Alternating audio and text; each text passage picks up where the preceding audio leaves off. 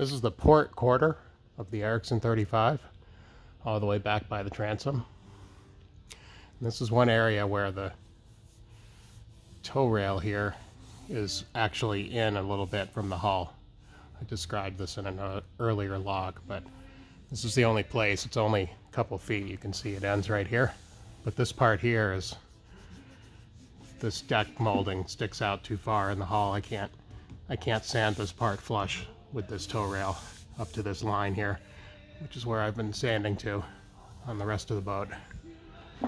So I'm going to have to fill this nice and flush and smooth in there, and we'll just massage this whole area so that it blends in when all is said and done, because I can't grind that much out of here. It's too much.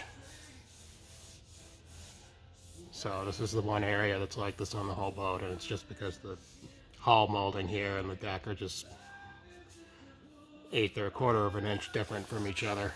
It happens.